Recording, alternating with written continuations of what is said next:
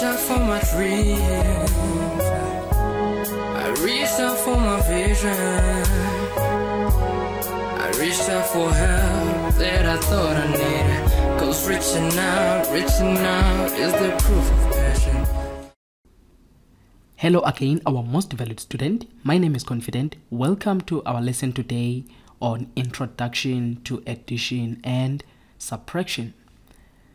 Now, when we are looking at the Introduction to Addition and Subtraction, it is a good foundation for you to be able to understand the addition and subtraction in N3.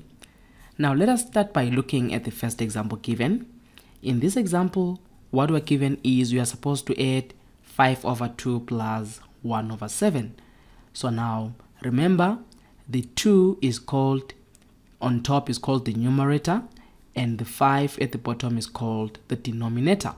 So now, when we are adding, I'm going to show you one universal way that you can always add or subtract, whether it is variables or it is numbers. Now, I can first maybe use a calculator. Let me take my calculator.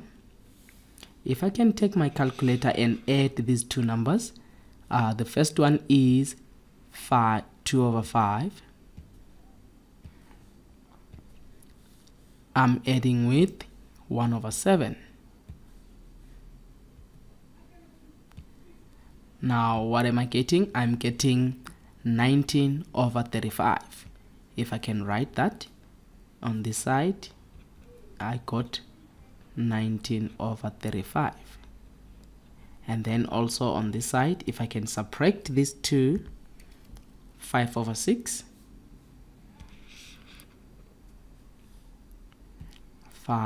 6 over 5, and I'm subtracting 1 over 3.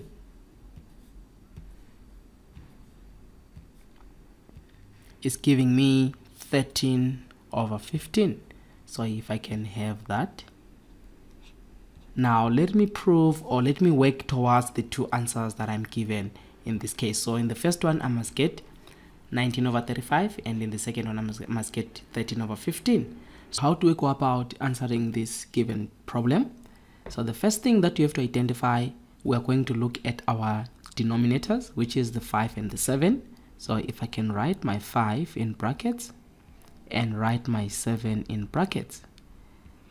And then now what I'm going to say is 5 into this 5 and 7. So it's like I've got my 5, my 7, then I'm taking this 5 and I'm dividing by 5.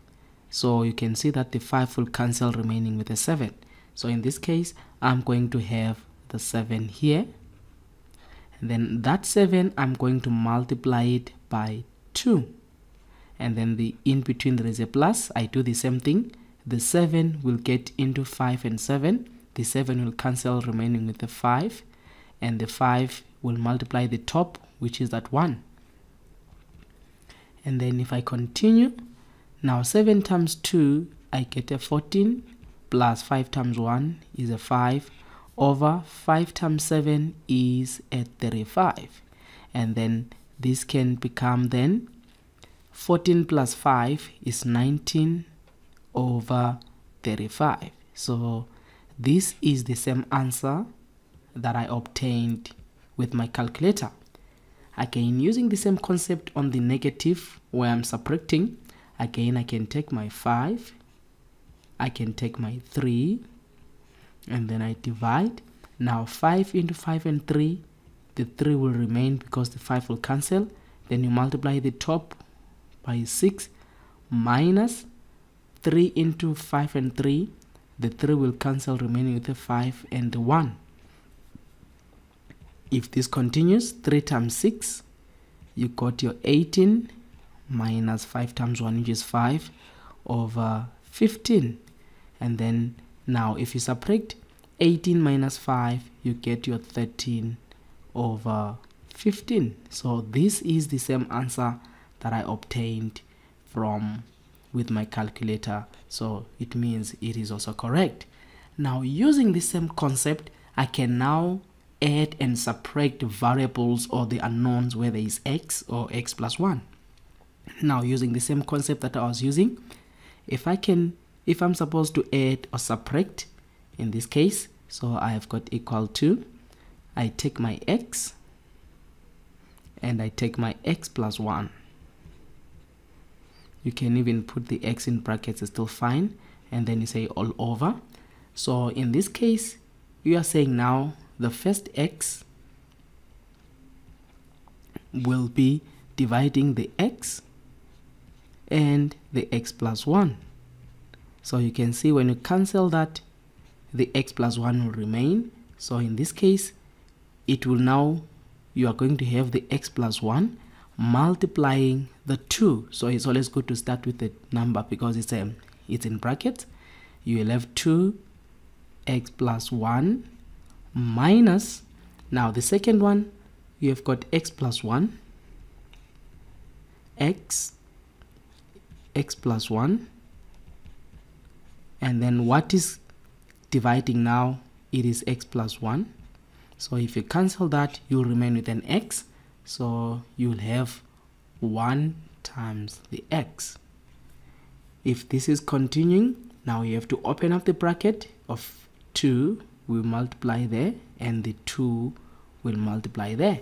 So what you're going to have, 2x plus 2 minus 1x all over x plus 1.